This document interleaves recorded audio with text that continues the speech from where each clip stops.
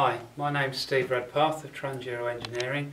We're an electrotechnical training centre, City and Guilds and EAL approved, and with this video I'm going to demonstrate to you how to isolate a three-phase supply and safely isolate it.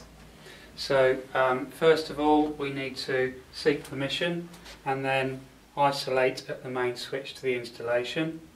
Once isolated, we need to apply a suitable locking mechanism. So we apply the locking mechanism across the switch like so, and these come in various shapes and sizes, so obviously use a suitable one that's going to fit the type of switch. We screw that in place like so, and then with a suitable padlock and a warning label with preferably our details on in case somebody needs to contact us, we place that padlock through the locking mechanism and lock it up like so. And then the key is kept about our person, so nobody can unlock without our permission.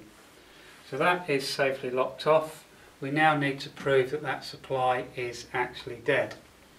So we use something called an approved voltage indicator, and that instrument as defined in the Health and Safety Guidance Note GS38 should have suitable probes and leads and provide a reliable indication of any voltage present. So we check the leads and the instrument that it all conforms to GS38, probe tips, fused leads, no damage to the leads, and that the instrument then is working. We can either prove on a supply or something called a proving unit. So if we prove the instrument is first working, we've got a reliable indication there so we know the instrument's working. We then come over to the isolated supply and we have to prove that all combinations of the supply are dead. So first of all we can prove line to line across all phases. So L1 to L2, L1 to L3 and L2 to L3.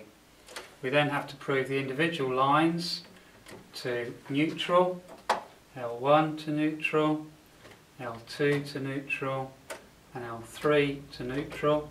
As you see, we're not getting any indication to prove it's dead. And also finally we need to prove the lines to earth.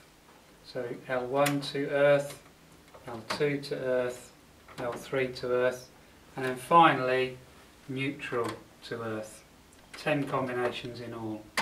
So if we've seen that there's no indication, we still have to prove that this is still working. So as a final step, we go to the proving unit, prove that's still working.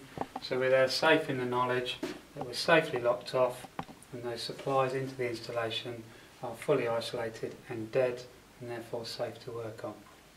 So thanks very much for watching this video. If you want to know more about our training courses, please visit the website www.trans-euro.co.uk.